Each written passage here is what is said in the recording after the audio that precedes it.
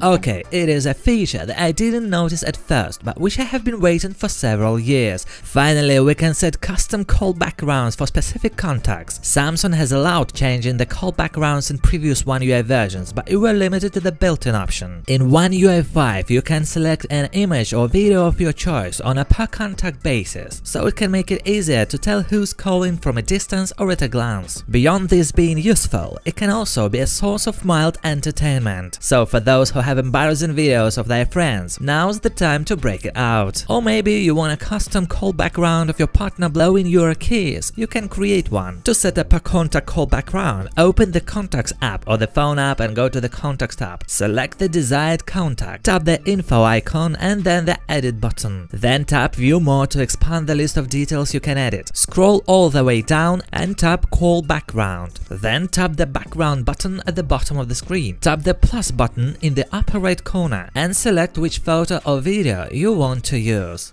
This is really great.